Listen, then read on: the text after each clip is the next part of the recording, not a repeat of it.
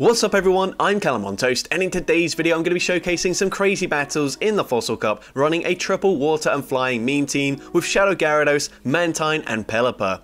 This is actually the second time I've run this team in the Fossil Cup, but last time was pre-Surf Lanturn, so it wasn't nearly as common, but Registeel was absolutely everywhere, so I ran Waterfall on my Gyarados, but perhaps this time around I should have ran Dragon Breath as it would be a lot better up against the Lanturn. I wasn't going to run this team again, but I saw a few things that reminded me of it, so I had to give it a go. Of course, Lanturn gobbles this team up for breakfast, but this team beats pretty much everything else in the meta, so I still went positive on the day, although if you are seeing Lanturns and basically every single team, then I definitely don't recommend you try it, but you could run it as an ABB style team with something in the front that does beat Lanturn. With that being said, let's just get into the question of the day. If you could ban any one Pokemon from the Fossil Cup meta, which Pokemon would it be and why? Let me know in the comment section down below, and with that being said, let's get into the battles now. Alright, so going into the first battle, we lead into a Lanturn, and if you're wondering how we play out this matchup, it's pretty simple. We go for the top left button and we surrender immediately. But into the next battle, we see a Shadow, Alolan Sandslash in the lead, a pretty decent lead here because they would resist the fast moves on both my two Pokemon in the back, but Waterfalls are seriously chunking. We shield up the Ice Punch, we go for one more Waterfall, throwing on the correct timing, go for the Aqua Tail, and then we will go for one more Waterfall, then swap, catch the damage onto my Mantine, and basically in this team I use Mantine as a damage sponge because it really can't hit very hard. It does have the ability to debuff with the Bubble Beams, but I don't really like going for Bubble Beam, so we go for the Aerial Ace here. Mantine quite bulky, so we should just about live a Shadow Ball from this range, which we do, and we live one more Hex, allowing us to make it to the Aerial Ace, and this is going to do some decent damage. It puts them into farm down range, which is really important here because I can safely shield once on my Pelipper and go for a full farm down. So I am going to think about shielding. We do shield at the last second. It is the Shadow Ball, and now they will not make it to another Shadow Ball as we get the full farm down, and the opponent is going to wait out the switch clock here before coming in with the Pelipper. They try to make their catch there, but I hold on to the energy. We now go for the Weather Ball. I thought actually I should have undercharged that a lot more than I did, but we still take them out, and now we go straight for the Hurricane here, and Hurricane does connect. It does huge damage, essentially winning me the game. Now I can let this move go through, no point in swapping out. They only make it to the Weather Ball. We will get the farm down, so the opponent concedes the match. So GG's to that opponent there. Into the next battle, we see Gyarados into Swampert, so a very good lead and a very good Pokemon to see all around. The opponent save swaps into Ferrothorn. Now this is also a bit tricky like the Lanturn as it does have an electric type charge move, but it is a lot more playable because of course this damage is neutral. Now we are going to shield the first move. This is I believe the only time I actually shielded with my Mantine here, but I kind of have quite a lot of residual energy, and if we can go for an Aerial Ace, either grab a shield or deal big damage, I'll happily take either. And now I will let the Mantine go down, but the opponent baits with a Power Whip. Absolutely fine with me. We're now going to go for another Aerial Ace, throwing just before they make it to the next charge move. The opponent actually uses the shield there, so we've now got a shield advantage. I'm happy to let it go down, come in with my Pelipper, and once again I will shield once and fully farm down this Ferrothorn. They bait me with the Power Whip, but they don't make it to another charge move, and we do have a bit of energy loaded here.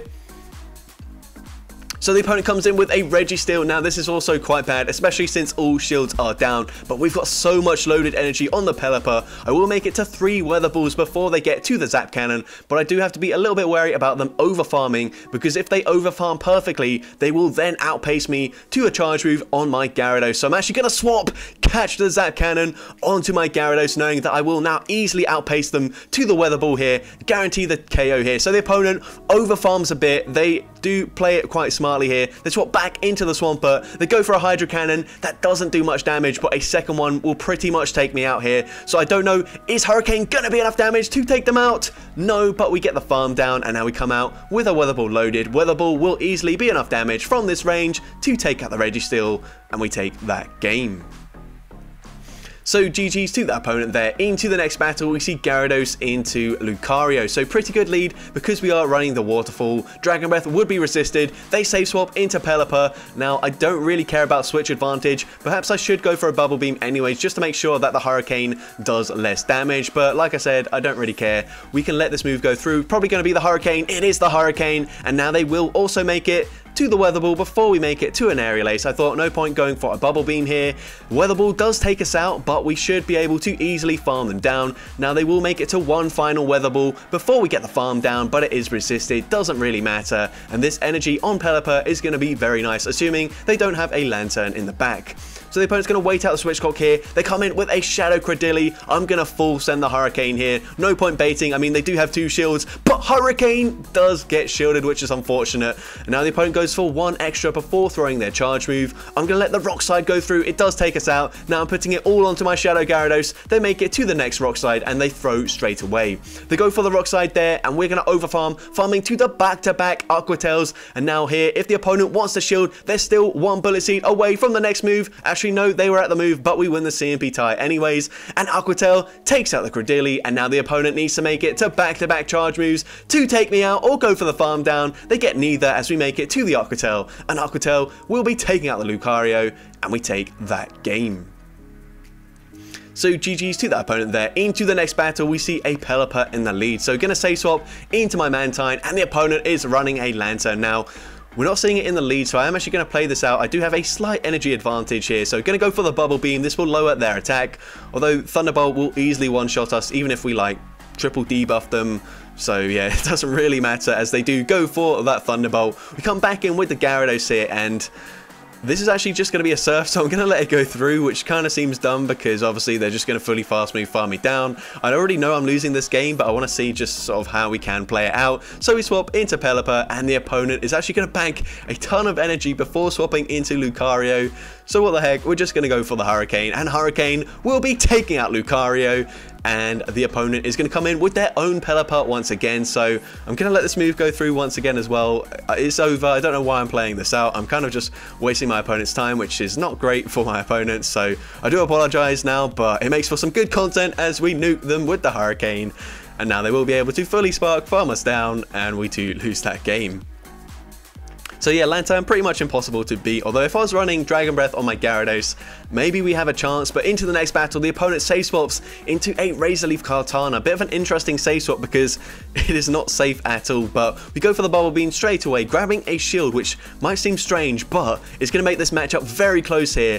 But we are just about able to wing attack, farm them down, coming out with a Bubble Beam loaded, which is going to throw straight away into what we assume to be the Marwile coming back in. It is, so we go for the Bubble Beam, and actually we should now make it to a final Bubble Beam. This will double debuff this Marwile, so they're going to be forced to swap out pretty much straight away, and they do. They swap into Ludicolo here. We're going to come in with the Pelipper, and I'm just going to full send the Hurricane.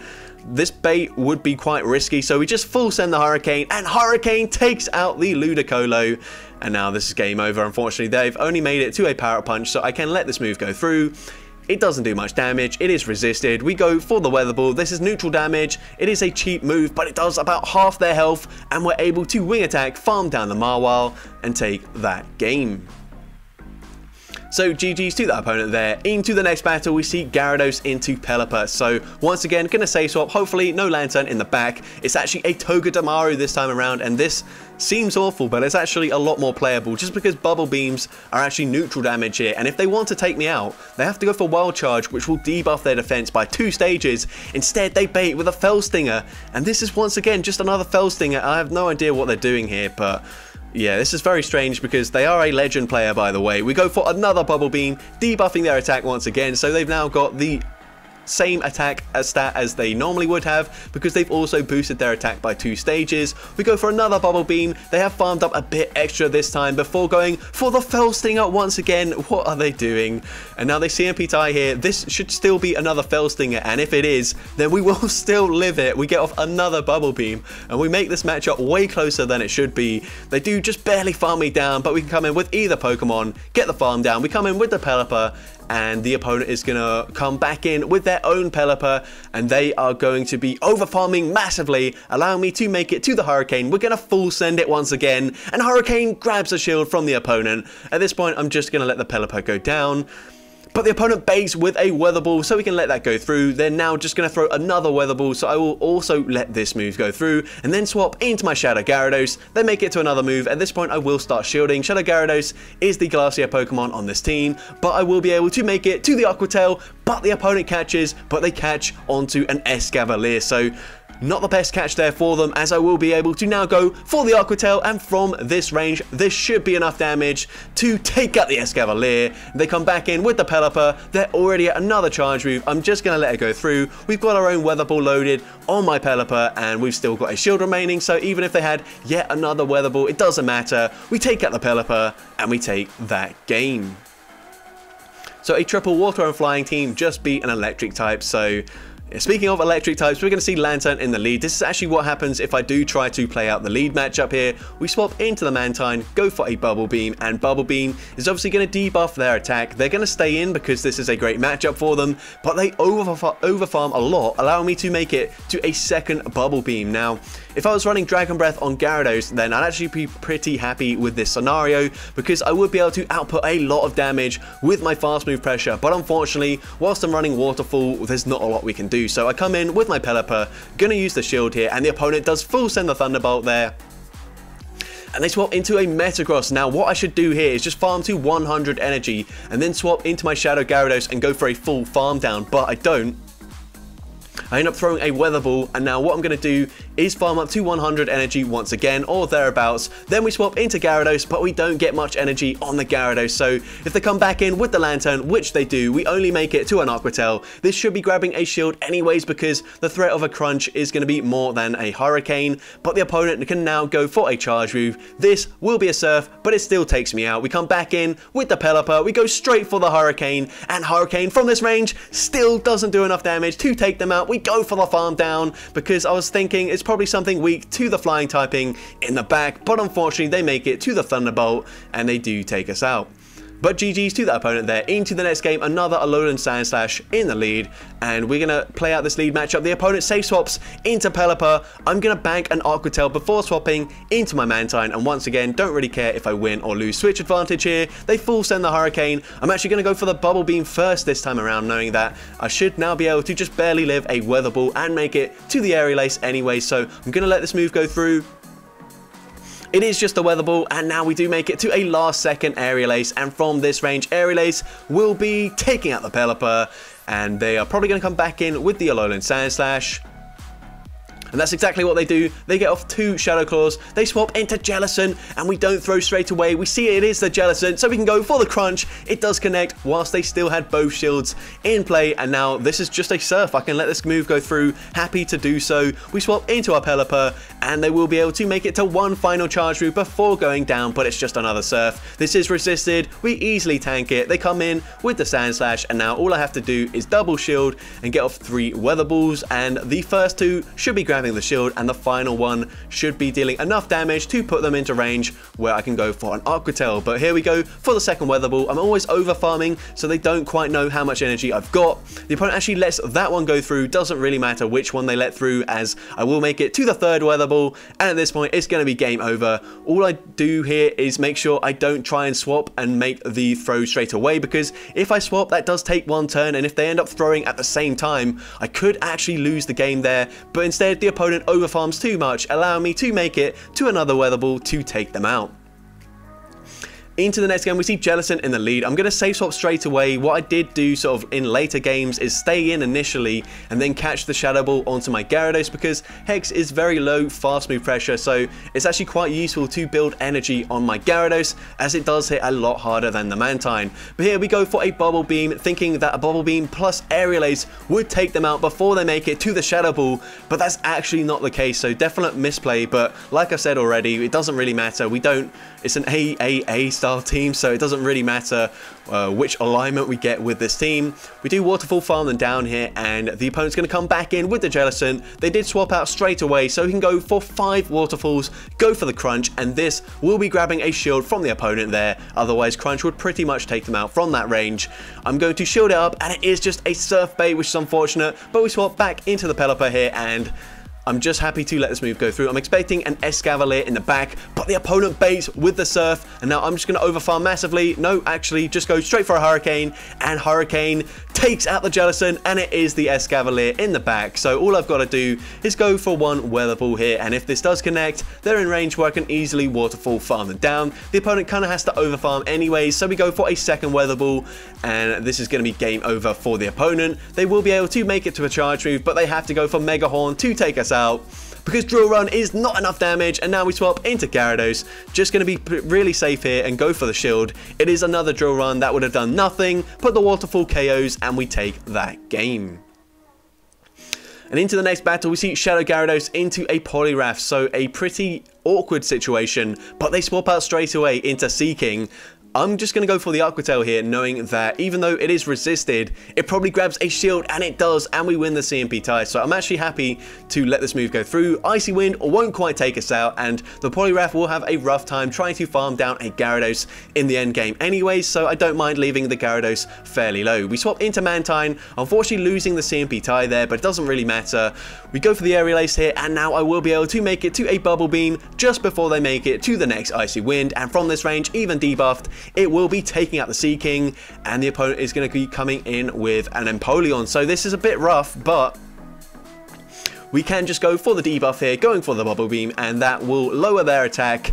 I could go for another Bubble Beam, but they're probably just going to swap out eventually, so we'll just go for the Aerial Ace, as it does do a little bit more damage. We then swap into Gyarados, get off the Waterfall damage, and we put them into range where I can easily just spam Weather Balls with my Pelipper. We come in with the Pelipper, they swap out straight away, clearing the debuff, but it doesn't help them as they come in with the Poliwrath. We're going to full send the Hurricane straight away. Hurricane takes out the Poliwrath, and now it's game over for my opponent. They can spam these Drill Pecks. I'm going to shield anyways, just in case they're running Blizzard, but it doesn't look likely, so we can just shield the next one here, as I will force them to throw another charge move, whereas if I let that move go through, they could just try to commit to the Waterfall farm down. You're going to see anyways that Drill Peck doesn't really do that much damage, but just playing it safe. They go for the next Drill Peck, and we did CMP tie, losing the CMP tie, but it doesn't matter. Weather Ball will be taking out the Empoleon from this range, and we take that game. So GG's to that opponent there. Into the next battle, we see Gyarados into Pelipper once again. So gonna save swap into my Mantine. The opponent stays in initially before swapping into Registeel. Now this is bad, but not quite as bad as the Lanturn. So I'm a little bit relieved to see it here. We go for the Bubble Beam, debuffing them, and then I realize, what's the point in debuffing them? Lock-ons are still going to do 1 damage anyways, and we're going to be shielding up the Zap Cannon on my Gyarados, so we might as well go for the Aerial Ace, as it does do a little bit more damage, hardly noticeable, but it all adds up over time. We're going to come in with the Gyarados here, and if they don't get the debuff with the Zap Cannon, especially since they throw on alignment here, I should be able to fully Waterfall, farm them down, but they do get the debuff, and now I will have to throw a charge move, so I'm going to play it safe here. Throw early, we build up to the back-to-back Aqua Tails. We go for the Aqua Tail there. They come in with the Pelipper. We can now go for a Crunch, and then I'm going to swap into my Pelipper. We grab the shield from the Pelipper. We swap into our own, and they do have a Lanturn in the back, so maybe reading my team there. Unfortunately, Lanturn, especially when they're hiding it in the back, just absolutely going to obliterate us. But into, I believe, the final battle, we lead into Jellicent, and you can see we are playing it differently now. We swap out there after 5, catching the Shadow Ball onto my Mantine, my Damage Sponge, and they come in with a Skarmory. So this is a pretty bad matchup, but I can debuff them a lot. So we're going to go for the first Bubble Beam here. We're not going to be grabbing shields at all, but I will be forcing them to throw their energy eventually, because if they try to wing it, air/farm us down, it's going to be a very long battle. Here, unfortunately, we get a bit of starter lag there, and so I don't get off that final Bubble Beam, which is actually going to be really costly for me here, because I go for the Crunch and they just barely live, whereas if I landed that Bubble Beam first, not only would I debuff them so the Brave Bird would do less, but the Crunch would have just taken them out anyway, so that is really frustrating for me. But here we're going to go for another Crunch into this Jellicent, and this should be grabbing a shield from the opponent. We get the shield from the opponent, so I'm just going to let this move go through. The opponent full sends the Shadow Ball there. We come in with the Pelipper, and they are low enough where I should be able to overfarm a lot and then just go for the back-to-back Weather Balls. So we're going to shield up the Shadow Ball here, and the opponent is staying in, so clearly weak to the Pelipper in the back. So we go for the first Weather Ball. It goes unshielded, and they've got a Lucario in the back, so I could go for 3 Weather Balls here, but instead I'm just going to full send the Hurricane, not expecting a shield. and the opponent no shields it, we nuke the Lucario, and we take that game. So that's going to be it for today's video. Obviously a lot more Lanturn running around in the meta this time around, which is quite unfortunate as it was basically a guaranteed loss. But aside from that, I still had a ton of fun running this team. And if you did enjoy today's video, then make sure you leave a like, leave a comment letting me know. And as well, don't forget to respond to the question of the day if you haven't done so already. And if you want to see more content like this in the future, make sure you hit that subscribe button and turn on post notifications. That way you'll be notified whenever I upload a new video. But with that being said, thank you all so much for watching today's video, and I hope you have a great rest of your day.